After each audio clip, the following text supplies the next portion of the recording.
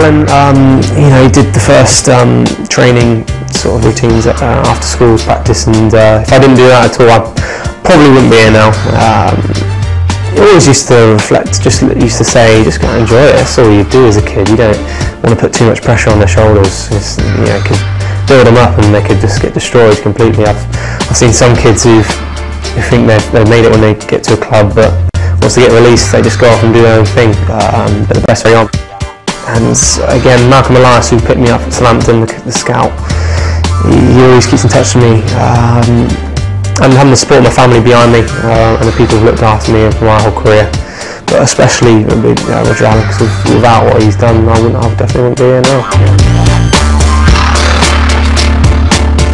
Thank you very much for everything you've done for me. You know, without what you did, it's that first stepping stone which you gave me, and I'm very grateful for that. Yeah.